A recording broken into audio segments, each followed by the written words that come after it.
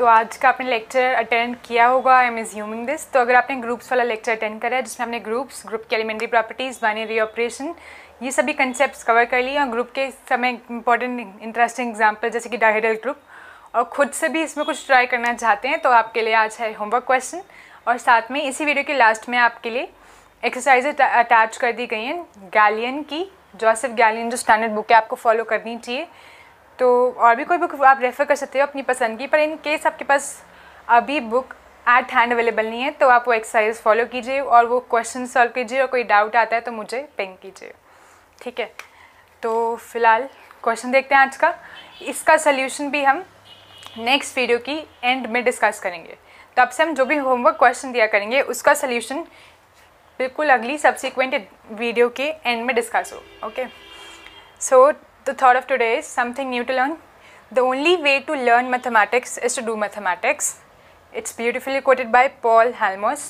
बिल्कुल सही बात है।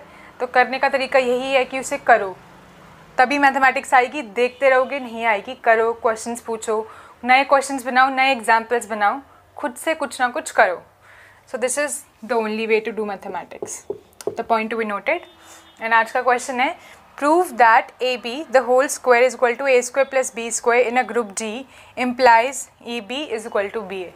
In fact ये if and only if result है, अगर ऐसा है तभी ऐसा होगा वरना नहीं होगा। और अगर आपसे क्वेश्चन हो जाए तो आप इसको एक्सटेंड भी कर सकते हो। प्रूव दैट AB रेस्ट पर n for any n belongs to natural number is equal to A rest पर n B रेस्ट पर n in a group if and only if AB is equal to BA। तो दोनों काफ़ी interesting questions हैं, दोनों relate करते हैं। एक हो गया, दूसरा भी हो जाएगा, सेम है, बस दूसरा वाला पहले वाले की जनरलाइजेशन है। ट्राई सॉल्विंग दिस, हो जाए तो अच्छी बात है, वरना तो हम डिस्कस करेंगे ही। तो ये आज का आपका homework, all the best with it.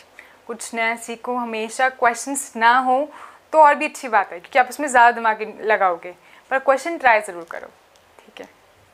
C you in the next video.